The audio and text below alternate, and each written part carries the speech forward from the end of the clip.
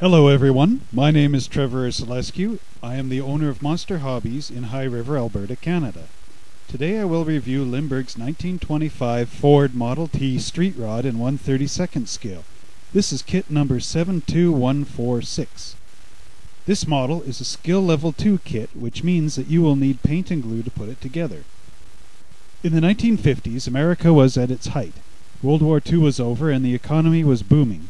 Automobile manufacturers were producing entirely new car designs each year. It was at this time that the hot rod and custom car culture began. When World War II was raging, people could not buy a new car because the factories were making weapons for the war. When the war ended, everyone demanded a new car. Old cars were everywhere and selling for cheap. A large number of teenagers bought these cars, removed the fenders, the hood, and replaced the engines with something more powerful. This Lindberg kit represents a typical hot rod of the 1950s. In fact, this kit was produced by Palmer in the 1950s and has returned many times since then. The best version is the Happy Days car from the 1970s. Looking at the box on this new edition, the two called out features of this kit are the detailed chassis and the detailed tires.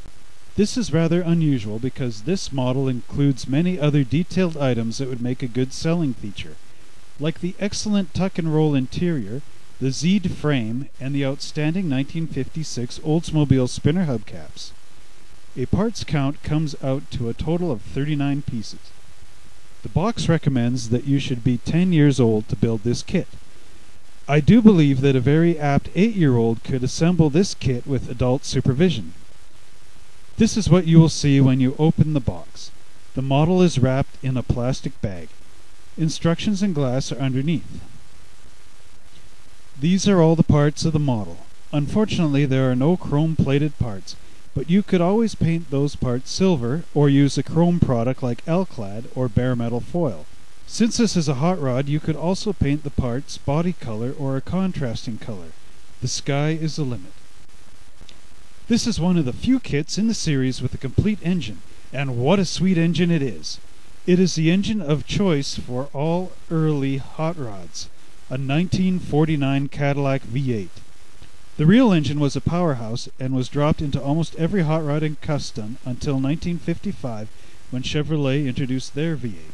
This is why a lot of the cars of this era became known as Fordilacs. The beautifully illustrated instructions are easy to follow because they show an exploded parts view of the assembly steps with well-written directions. I have to admire the instructions.